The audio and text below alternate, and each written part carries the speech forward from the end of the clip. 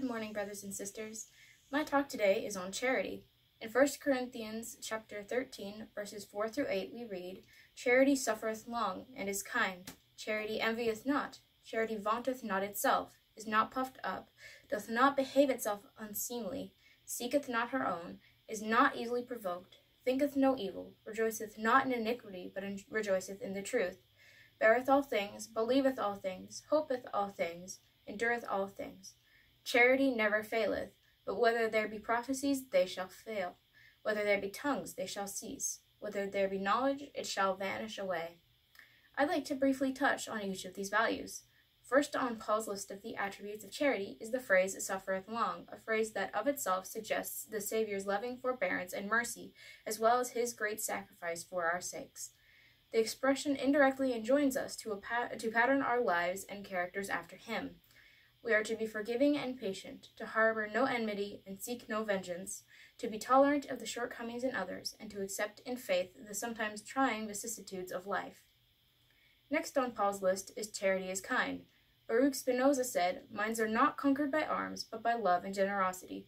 By definition, to be kind is to be thoughtful, gentle, and loving. Third is charity envieth not. The philosopher Cicero said, "A grateful mind is not only the greatest of virtues, but the parent of all other virtues." When we envy the advantages of others, we forget the mercy the Lord has already shown us, and if we forget the Lord, it is impossible to have charity. Fourth, charity vaunteth not itself. C.S. Lewis once said, "There is one kind of religion in which the more devoted a man is, the fewer proselytes he makes, the worship of himself." There's almost no one on earth who wants to be around a person who cannot think of anything but their own noisy, shallow ego. And, like envy, those who seek out the approval and praise of men inevitably forget to please the Lord. Fifth, charity is not puffed up.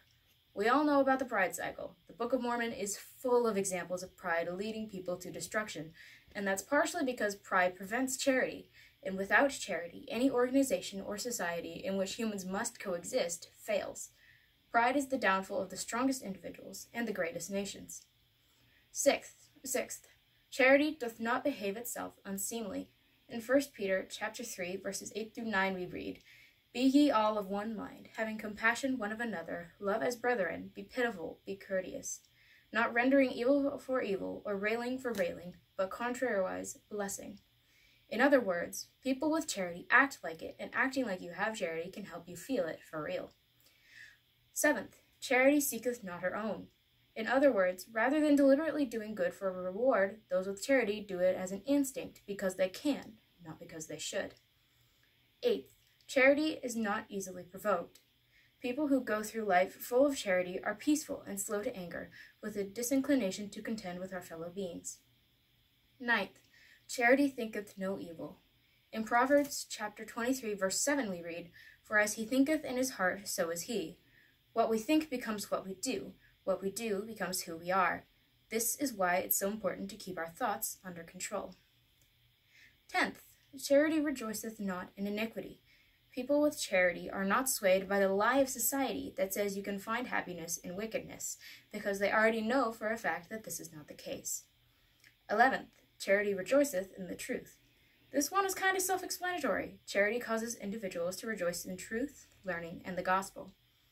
12th, charity beareth all things. Those with charity bear their own burdens with patience and the burdens of others with joy. They also bear the burden of other people's long, boring talks with grace.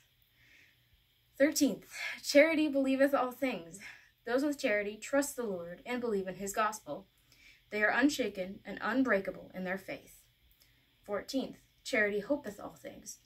Our faith gives us hope, but hope also, in its peculiar fragility, is the foundation of faith. They are inseparably linked. Those who have faith must have hope, and vice versa. Those who have charity must also have faith and hope. As vain as faith and hope are without charity, charity is equally vain without faith and hope. 15th, charity endureth all things.